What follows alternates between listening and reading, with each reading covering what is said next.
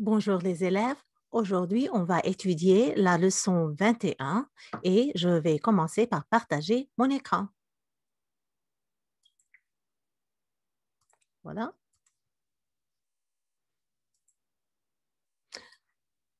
Alors, on va commencer l'unité 6 avec le titre « Chez nous ». Chez nous means at our house or at home or at my place, at our place. And we're going to learn also les pronoms relatifs et l'imparfait. The relative pronouns and the imperfect tense, which is another past tense. D'accord? Here are the interpersonal, the different proficiencies. We have interpersonal, presentational speaking, interpretive listening, and reading. And l'unité 6 inclut leçon 21, la maison. Leçon 22, c'est quelqu'un que tu connais. Leçon 23, à Menton-Saint-Bernard. Et leçon 24, montrez-moi vos papiers. Et on va commencer avec leçon 21, la maison. La maison veut dire the house or home. Here are the essential questions. In what ways does home shape our daily lives and our memories? What are the similarities and the differences between homes in different cultures? For la maison, leçon 21, which is today's main target, I can comprehend and communicate about where people live and describe their homes. So, dans cette leçon, nous avons beaucoup de vocabulaire. We will start, on va commencer avec le vocabulaire de la résidence, residence, our residence. À quel étage habites-tu? What floor do you live in? Au rez-de-chaussée. I live in the first floor. Okay? Où habites-tu? Where do you live? We can say j'habite dans une ville, dans le centre-ville. And we know that ville means city, n'est-ce pas? Dans le centre-ville. Dans un quartier moderne ou dans un quartier ancien. Le centre-ville, downtown, un quartier, district or section or part, ancien or ancienne au féminin, old, la banlieue, suburbs, la banlieue, un lotissement, subdivision, un lotissement. OK, so, j'habite dans une ville, dans le centre-ville, dans un quartier moderne ou ancien, dans la banlieue, dans un lotissement ou j'habite dans un village. Ou bien j'habite à la campagne. So notice for campagne, we say à la campagne, not dans la campagne. Dans quel genre de maison? So, tu habites dans quel genre de maison? What type of housing do you live in? J'habite dans un immeuble. Un immeuble, apartment building. J'habite dans un appartement. J'habite dans une maison individuelle. Just a single home, a family home, une maison individuelle. À quel étage habites-tu? Which floor do you live in? J'habite au rez-de-chaussée.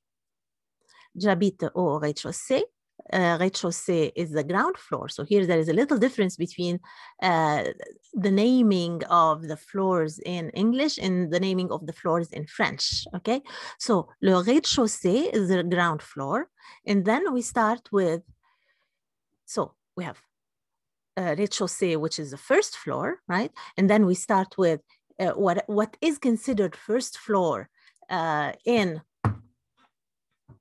the American culture or in English would be le rez-de-chaussée. And then what they call the first floor is the second floor in the American culture. Okay, so when we say au premier étage, au premier, the first, or premier étage, it would translate to second floor. Okay, so there is a discrepancy of one floor in the naming of the floors. So au rez-de-chaussée is the ground floor. And then second floor would be called au premier, or first, premier étage.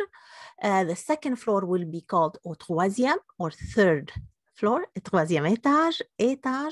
And au neuvième, so au neuvième will be what? Le 9e étage. If we call it the 9th floor in French, what would it be in English based on my explanation? So, un étage is floor and it's masculine, and we have le rez-de-chaussée, rez-de-chaussée, or rez-de-chaussée, ground floor. Okay, now, here is the vocabulaire des parties de la maison, les parties, different parts of the house, and you can click, you can either listen to me explaining and pronouncing these words and phrases, or you can click on this audio when you find this. Go to this slide, listen to the audio. It's not by me, but you can listen both ways. D'accord? So let's start with les parties de la maison, different parts of the house. So, les parties is feminine, so we have ES, de la maison, of the house. Le toit, le grenier. So, le toit, let me see, do we have translations here? Le toit is the roof, le grenier would be the attic. Les escaliers, stairs, or un escalier, one set of stairs, or les escaliers, stairs. Le premier étage, so notice this would be le rez-de-chaussée or first floor in American culture. They think of it as ground floor. And then we have first floor, again, translated to second floor in our in the English way. Okay, we have le sous-sol. Now the basement is le sous-sol because sol is ground and sous-sol is underground. We have also le garage, le sous-sol, or le garage. In this case, le garage est dans le sous-sol. Okay, the garage is in the basement or underground. Le jardin, the garden, okay, or the outside around the house. Les pièces de la maison, we have la chambre or la chambre à coucher, la salle de bain, bain is plural, la salle de bain, les toilettes, or les WC, les toilettes ou les WC. La cuisine is the kitchen, la cuisine. Le living is the informal living room. Le salon, the formal living room. La salle à manger, dining room. La cave, the cellar. D'accord? Now, what is in one room? Une pièce. Une pièce is a room. It's a piece of the house or a room, une pièce. We have le plafond, le mur, la fenêtre. Notice the accent circonflexe on the fenêtre. Le sol, the floor. La porte, the door. Le couloir, the hall or corridor. Le couloir et une clé, une clé. So look at the flash d'information. In French homes, the toilet typically is in a small room separate from the bathroom. WC, an abbreviation for the British water closet, is pronounced WC, WC, or simply WC. Okay? So I'm going to ask you to stop the video here, to pause actually, and read the note culturelle that explains again the difference between the names of the floors in French and in English. So we say salle à manger, chambre à coucher, une machine à laver, but we say salle de bain. Okay? So these are prepositions that you should memorize with the different locations because they change, n'est-ce pas? Maintenant, vocabulaire, le mobilier, we're going to learn the furniture, le mobilier et l'équipement de la maison. So, furniture and equipments in the house. Look at this little dialogue. Où est papa?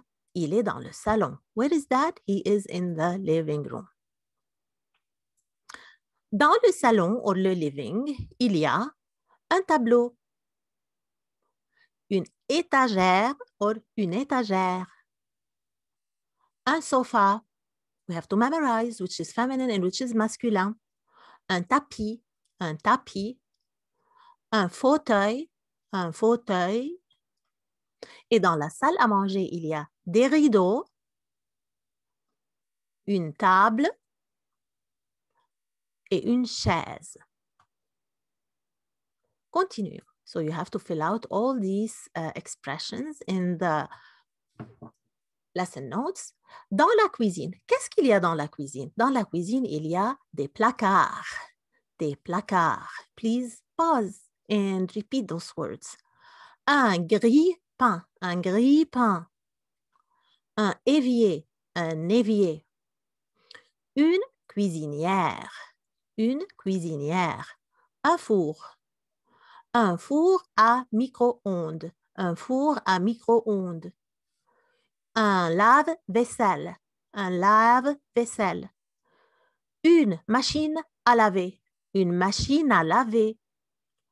Un appareil et un réfrigérateur. Maintenant, dans une chambre, il y a un placard.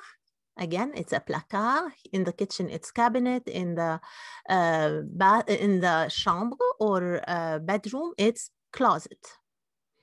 Une lampe, un lit, the T is silent, un lit, un bureau et un meuble. Maintenant, dans la salle de bain, il y a une glace, une baignoire, un lavabo et une douche. Now, I can comprehend and communicate with verbs that express actions people do in their homes. Okay, so quelques actions, some actions, certain actions. S'il te plaît, est-ce que tu peux, please, can you, or could you, ouvrir la fenêtre? Tu peux, verb 1, ouvrir would be verb 2, so it's in the infinitive. Est-ce que tu peux ouvrir la fenêtre? Or in the command form, ouvre la fenêtre. Est-ce que tu peux fermer la porte? Or in the command form, à l'impératif, ferme la porte. Est-ce que tu peux allumer la télé? Allumer la télé, turn on the television. Est-ce que tu peux mettre la radio? Mettre la radio, or mets la radio, to put on. Est-ce que tu peux éteindre la radio, to turn it off? Éteindre la radio, in the command form is éteins la radio. Okay, so these are new vocabulary terms you have to memorize. Now let's conjugate together the verb finir au présent et au passé composé. C'est un verbe qui se conjugue avec avoir in the passé composé. Et le participe passé de ouvrir au passé composé est ouvert. We don't pronounce the T. Ouvert. Ouvrir. J'ouvre. Tu ouvres. Il, elle, on ouvre. Nous ouvrons. Vous ouvrez. Ils et elles ouvrent.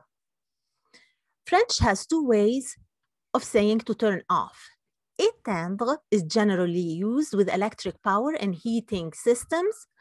Fermer means to turn off any sort of switch, knob or faucet. Éteins l'électricité, mais ferme l'eau. So turn off the electricity and turn off the water. Different ways of saying the verb to turn off. Note the expression fermer à clé to lock or to close with the key or to lock. Fermer à clé. J'ai fermé la porte à clé. I closed or I locked the door. I closed the door with a lock or with a key, or I locked the door. The following verbs are conjugated like ouvrir. Couvrir, to cover. Sophie a couvert. Oops, I'll go back here. Sophie a couvert son lit. Et découvrir, to discover. Nous avons découvert un joli fauteuil. Fauteuil means couch. Découvrez Paris. Tour Montparnasse. Discover Paris. Découvrir, découvrez. You all discover Paris. D'accord? So, we arrive here to the end of our leçon. Please fill out the lesson notes. Make sure to practice the new vocabulary. There's a lot of it. So we have a Quizlet. We have different ways to practice. Please review, rewind, and replay as needed. And don't forget to do les devoirs. Merci beaucoup. Au revoir.